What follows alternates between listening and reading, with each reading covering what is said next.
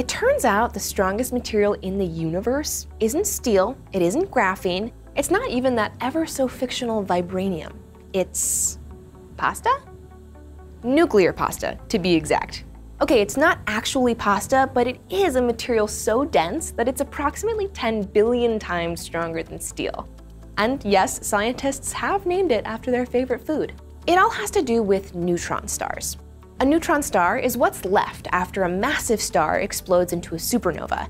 It's essentially the small leftover burnt-out core of that explosion, maybe 20 kilometers wide, extremely dense, and collapsing in on itself. The inner part of the star actually collapses so much that some of its electrons and protons get squeezed together to form more neutrons, hence the name neutron star. The density part is key here.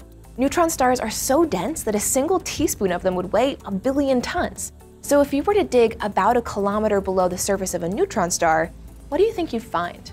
New scientific work has simulated just that. The pressure inside a neutron star is so extreme that the material inside clumps together in unique patterns, many of which are vaguely reminiscent of pasta shapes, which is what they're named after. You've got your gnocchi, which looks like little blobs, and its inverse, the anti-gnocchi. Long string-like tubes are called spaghetti and anti-spaghetti, and there's good old sheet-like lasagna and waffles?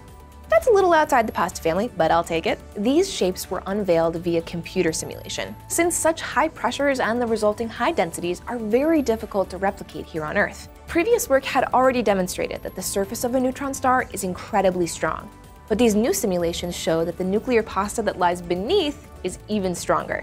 A 2013 publication had also hypothesized that nuclear pasta exists, but there were no simulations at the time that could show us what it was like. These new findings reveal a high level of detail about the shape and nature of nuclear pasta, and suggest that the shapes are actually quite disorderly and complex. But why does this matter? Well, neutron stars spin.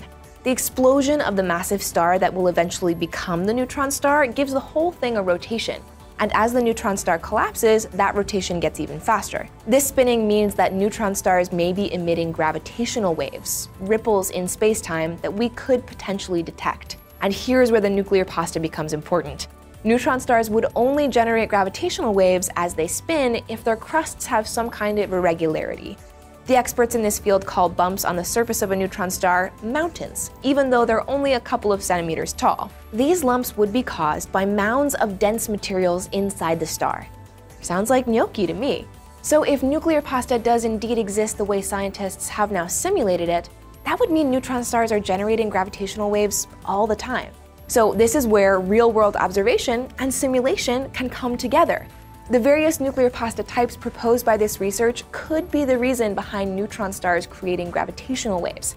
Scientists think that these mountains on the star's surface need to be pretty big, by neutron star mountain standards, to produce waves we can detect. These new details about nuclear pasta's nature reveal that the pasta could be causing mountains that are tens of centimeters tall, big enough that we could spot them with the observational equipment we already have, like LIGO.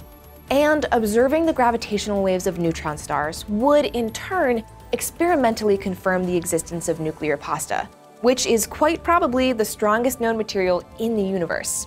Sorry, vibranium. For your updates on exciting space hardware, watch this video to learn more about the delay in the James Webb Space Telescope, and subscribe to Seeker for more space. Thanks for watching.